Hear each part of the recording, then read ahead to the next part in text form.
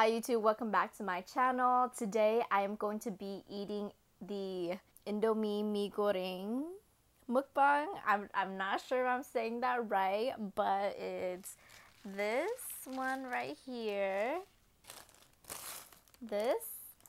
And I got the hot and spicy one. A little extra kick to it, you know. But before we get into the video, I want to show you guys something really quick. I want to show you this right here. So this is the it's called TUMERICAL, simply turmeric, basically turmeric supplements.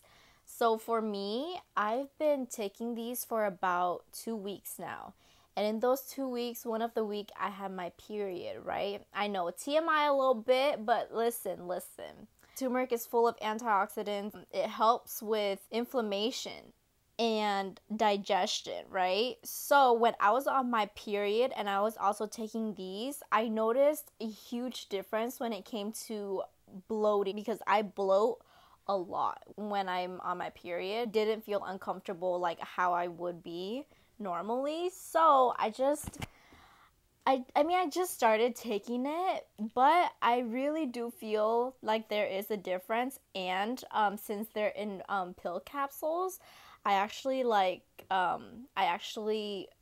opened it and then I mixed it with honey and I did like a little face mask, and it just like brightened my skin. It made it feel less, it made it feel like really fresh. I don't know. It's really good for your skin. It's really good for your insides. If you want to try it, you can follow the link in my description and that will lead you to the website, and you can also use my code Twaydabae for 20% off these pills. Now, these pills aren't intended to diagnose, cure, treat, or prevent any diseases. So, just letting you know, it's not like a miracle pill or anything. It's just vitamin that you take. Now, back into this mukbang.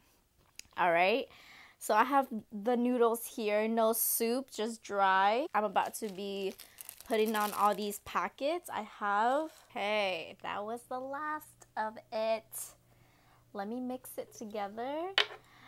And let me get right into this story, because it gets me heated every time, bro. I know you're supposed to pair this with fried eggs, but I don't got time for that right now, okay? We're just gonna eat this with this cucumber, my coconut water, with my amazing coconut water, by the way. This Taste Nirvana has the bestest coconut water ever. It's the ingredients, just coconut water and coconut pulp.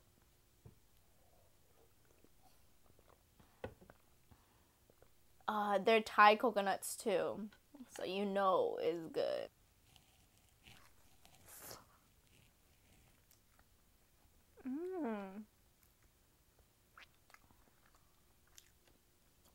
That is delicious.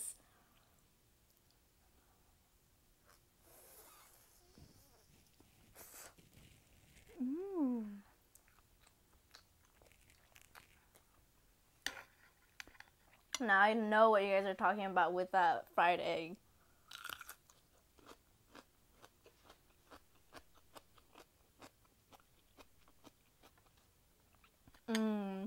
Okay. Let me get a few more bites in, and then I swear to you, I will start the story.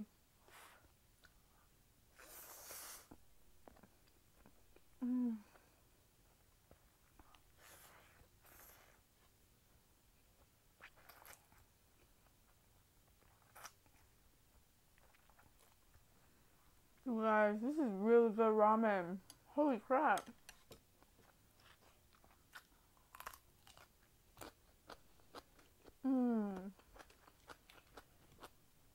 That's delicious.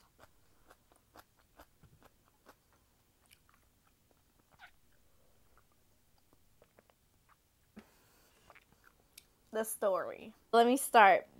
So this was in sophomore year of high school. This was after when I got out of a really abusive and toxic relationship. So it was a time where I spent a lot of time with my friends, and we went out to parties almost every single weekend. And so I went to this party. I met some guys there, and like they were cute and all. None of them oof, none of them went to my school, so they were all new to me. So and I thought they were cute, right? And there was one, he came up to me and he said hi, introduced himself. I said hi, introduced myself, and he was like, let's take a picture. So I was like, okay. And then he took a picture on my phone. Yeah, we took a picture on my phone, and then he's like, send that to me, right? And he gave me his number. And in the morning, I sent it.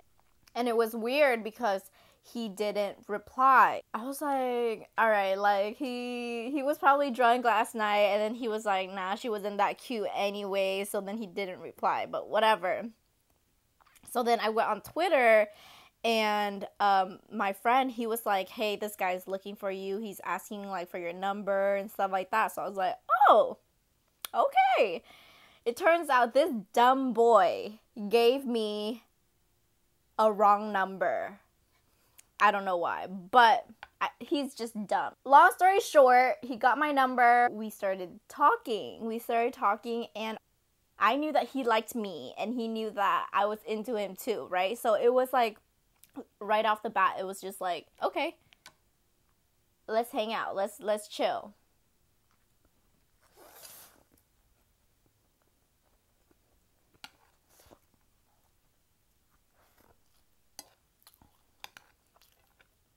Started to hang out, right? And we started to literally talk every day, one of those good, like the good mornings and good night texts and stuff like that type of talking, you know? So you know the level of importance in that.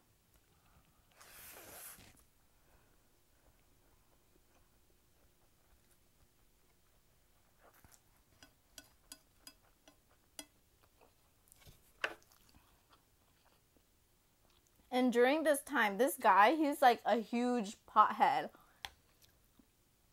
So when I was hanging out with him, like every time we would be so high. So there was this one time where I borrowed my friend's bong so we could smoke. And she kept the bong in like a little bag. One of those like drawstring bags, you know? Yeah, so she kept her bong in there, and I just borrowed it for like the week, whatever, right? But she specifically told me to don't give it to anybody else and to just keep it to myself, you know, like when I smoke it or when I smoke it with other people, like just make sure that nobody takes it. Just take care of her bong for her, right? And I did. I had to go to Seattle for a family vacation for a week, right? So this boy, he asked me, he was like, hey, since you're gonna be gone for a week, can I borrow the bong? And I was contemplating because I was like, she wouldn't know, you know? So I was like, okay, fine, like go, but don't be posting it nowhere. Just keep it to yourself, right? And he was like, yeah, sure.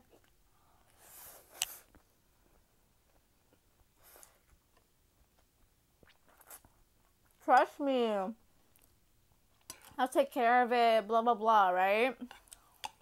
Boy. Oh, this is the part of the story that gets me mad. Hold on.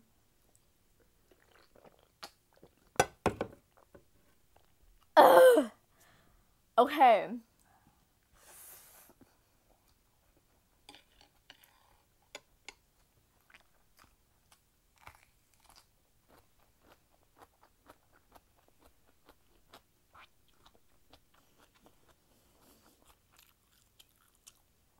when I went on vacation, literally that exact same day, he did not text me at all. He just ghosted me, right? So I'm here on vacation thinking that I actually really liked the guy. Like, he was cool, like, he was sweet, he was nice. And then out of nowhere, I'm on vacation and this boy's not replying to me. So I'm just like, you know that horrible gut feeling in your stomach, and then you're on vacation and you can't fucking enjoy your fucking vacation because it's like in the back of your head and you're just feeling like, ugh, you know, like that feeling. It was just horrible. I tried to text him. I texted him like, hi, hey, nothing. So I'm just like, all right, okay. I guess this is happening right now. I guess you don't have the courage or the balls to tell me, yo, like, I don't want you no more. Like, let's just drop everything. 3 days into the trip, I get a text from my friend, and she put this in the group chat that I was in. So I was like, fuck. Like, so now everybody knows that I'm a fucking bad friend, right? She had a screenshot of his Twitter, and this dumbass boy posted a picture of her bong that I borrowed, that she specifically told me to not give to anybody else. He posted a picture of the bong saying chillin' or whatever, something like that. And I'm just like, oh my god, why do you have to show off? Like, this is even yours. So at this point, all I'm worried about is just getting her bong back, because I'm just worried about getting my friend back at this point, because I do not care.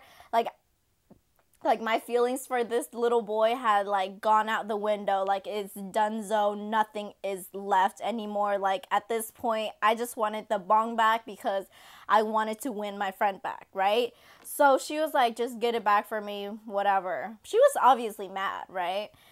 So I was just like, okay, I will. Like, I'm so sorry. Like, I'm just like kissing her ass, just, you know? So this is where, okay, let me just take a bite. I'm sorry. This is like the worst mukbang ever. I'm just like talking. I'm sorry. Sorry. Here, let me do this big bite for y'all.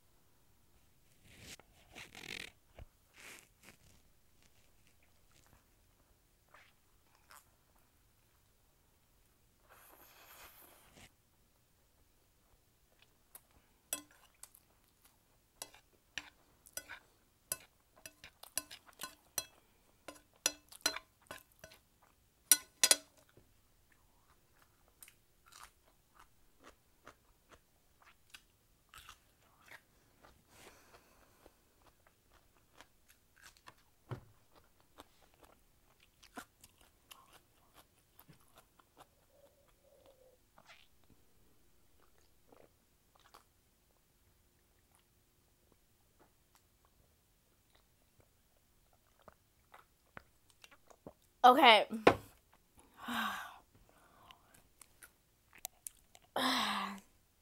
So I text this boy immediately, and I was like, hey, when I get back, the first thing I'm gonna do is take the bong back, because my friend saw your fucking picture that you posted. And plus, I was gonna get the bong back either way, right? And he actually replied. He replied, y'all. He said, okay. At least, like, I know that my text messages are coming through. I got back late at night. So I texted him. I was like, hey, I'm gonna head to your house tomorrow early in the morning, or like around like 11 or whatever. I gave him a specific time that I was gonna be there. to get it. He was like, okay, again. So I was like, okay, you're getting my messages, you're replying, you're not talking to me, but you're replying. So I was just like, okay, I know at this point I'm gonna get the bong back. So I just hit up my friend saying, hey, could you please like give me a ride to this guy's house? I need to get the bong back and stuff like that. So then she was like, yeah, sure. So we get to his house and I was like, hey, I'm in front. Just come out, give me the bong. No reply. No reply, y'all. So my friend was like, okay, like, let's just wait in front for a little bit. We came there around 11.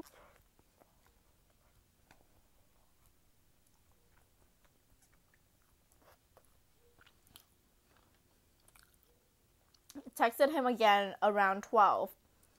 I was like, yo, what the fuck? Like, I just want my bong back. Like, what's going on? No reply, y'all. So I was sitting in the car contemplating. I was like, I know where you live. I'm literally right in front of your house. I could go and knock on your door, tell your mom that you got my fucking bong and I want it back. But she's a little Asian mom, so I didn't want to make a scene. I didn't want to mess with his Asian mom. We waited and waited until 4, y'all. 4. This boy kept saying, oh, I'm gonna get off work soon. 8 o'clock rolls around and I get a text and he says, hey, meet me at the skate park. The story's almost ending, but let me get a bite.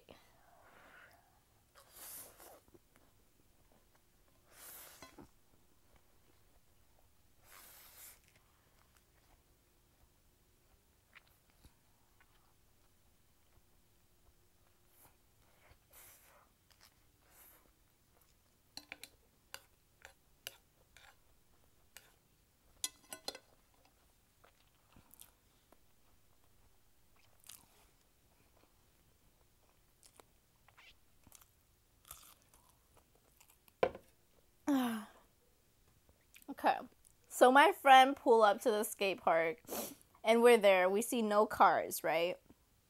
And we're just there. We waited and then a car pulls up. And I just see like we were parked parallel to the sidewalk or like the little concrete area, right? We were parked like this. So we were right here. And we see a car coming this way, and then it goes this way, and then it parks in front of us, right? I'm just giving you guys a visual. So right now, I'm parked, we are behind that car right now, right? And so I was like, is that him? Is that them? Who is he with? I saw a girl's head on the passenger seat, but I know that's not his car. So I was like, what's going on? So I thought to get out of the car and just get the bag that the bong was in. But then I see movement in the car in front of us. So I was like, okay, what's going on? His bitch has the bong bag, right? And she hung it out of the passenger side and dangled it like, here, bitch, come fetch. So at this point, I was just like, is this happening? What the fuck is going on? What the fuck is this bitch thinking, right? I'm shaking, like, talking about this because I'm, like, going through I'm really going through the story, like, mentally right now.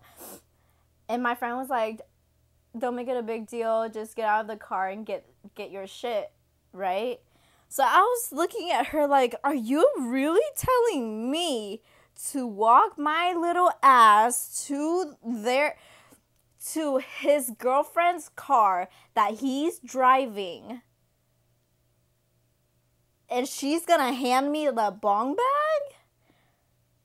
Excuse me. So, she pulls up to the side. My friend pulls up to the side of them. And I see him and I see her. And they started to like laugh, like giggle, laugh. Like this shit was funny. And I'm just like, what the fuck is so funny? Y'all laughing in my face right now? At this point, I'm just like, I didn't know how to feel. So I grabbed the bag. My friend literally like zoomed out of the parking lot. And we went to the gas station nearby because she needed to get gas. And I just started crying, y'all. Like, I was bawling. Not because I cared about him so much and that I was so hurt from him being, like, from him still being with his girlfriend. I felt just completely, utterly disrespected.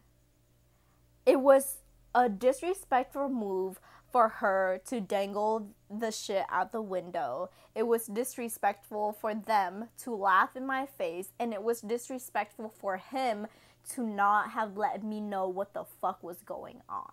I really got played this whole time. I was the side chick.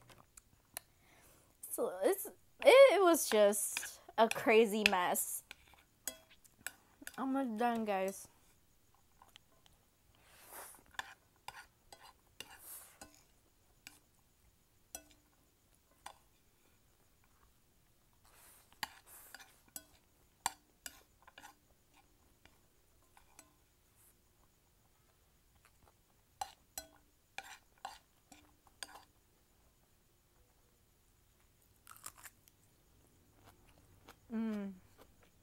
Alright, that's it, y'all. That's it for this video. Thank you so much for being here. Thank you so much for listening to that story. I hope you guys enjoyed this video. You can find more of me on Instagram and Twitter at Twaydabae. Bye!